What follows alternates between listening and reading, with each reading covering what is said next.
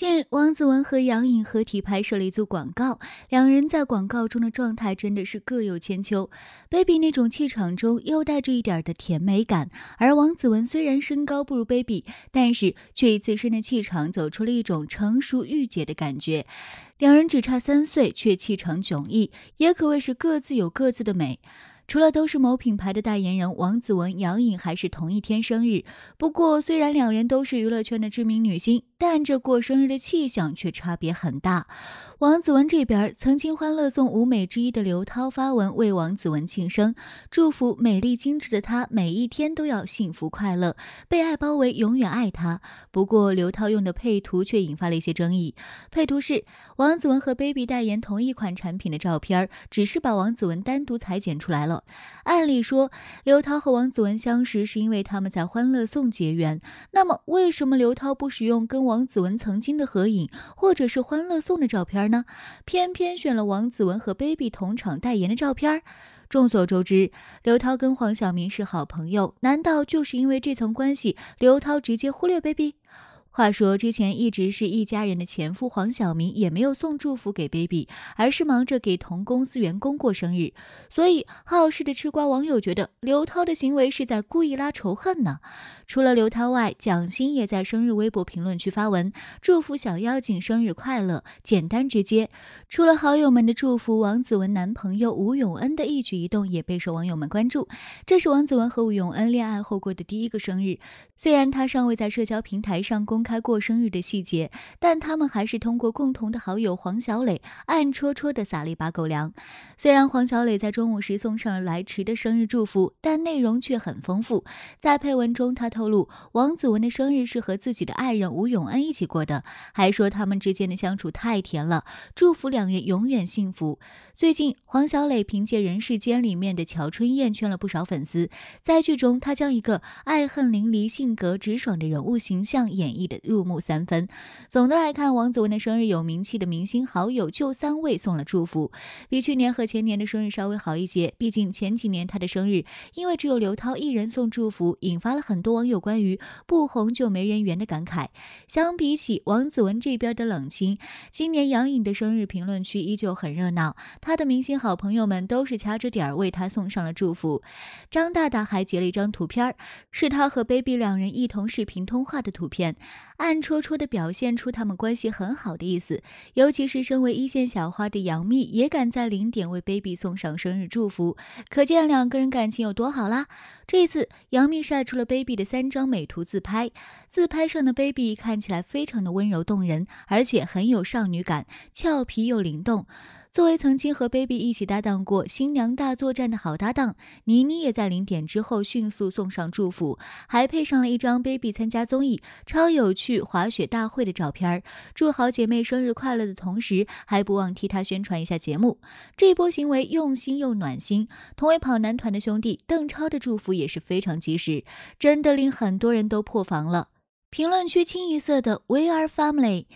画风瞬间变得搞笑起来，还有王祖蓝等好友送上祝福。最重要的是 Angelababy 作为迪奥大使，在生日当天也是官宣了新品色号。迪奥官方也是连发4天微博为 Angelababy 庆生，这是 baby 官宣离婚后过的第一个生日。在今年1月，她突然宣布和黄晓明离婚，震惊了不少人。如今时间过去1月有余，看得出离婚后她的状态还不错，原本的好人缘也没有受到太大影响。在接受采访的时候，他表示说，生日也是一种成长和责任。不过，虽说王子文没有 baby 那么广的人缘，他的生活状态还是不错的。据悉，他和圈外男友吴永恩从恋爱真人秀节目《怦然心动》中结缘之后，经过一段时间的彼此了解、认识，好感逐渐增加。在节目结束了之后，两人把真人秀演成了真情实感，一起逛街，一起吃饭，凭借着最萌身高差，也受到了不少网友关注。2021年4月10日，两人官宣恋情，此后时不时的上个热搜，秀个恩爱。2年时间过去，感情依旧深厚。记得有一次迪奥活动，王子文还带着男友亲临现场，俊男靓女也是引发骚动，人气很旺。因为吴永恩和王子文是姐弟恋，两人之间有近5岁的年龄差，王子文还有个儿子豆芽，所以很多人都不看好他们。但如今看来，两人感情确实不错。王子文也在某节目中爆料，两人连睡觉状态都一样。在2月27日，还有网友晒出自己偶遇王子文和吴永恩的照片。照片中，王子文穿着厚厚的外套，而吴永恩却只穿了一件灰色 T 恤。当时他们是在一家蛋糕烘焙工坊里面。结合黄小磊被甜到了的祝福语来看，他们应该就是用做蛋糕的方式在庆祝王子文的生日，让这个生日过得更加生动起来。据悉，去年下半年的时候，男友吴永恩迎来自己生日，作为女友的王子文也是特别暖心，不仅买了一款精致的草莓蛋糕，而且还买了一把高档的小提琴。看得出来，吴永恩有喜欢弹琴的天赋，这也是王子文的一番心意。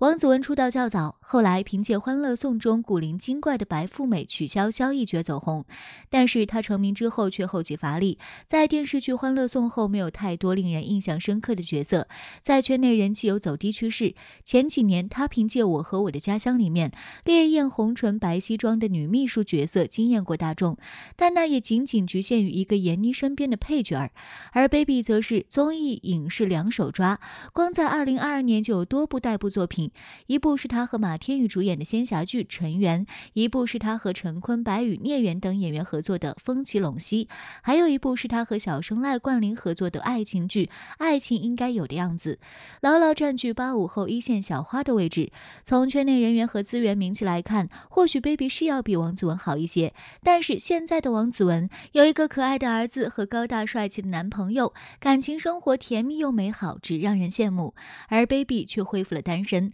2021年 Baby 过生日时，黄晓明还送上了祝福，当天还正好是某平台年终活动盛典。当时有人拍到，虽然两人没坐在一起，不过黄晓明会把视线转向 Baby， 还有人发现小明哥在台下为 Baby 拍照。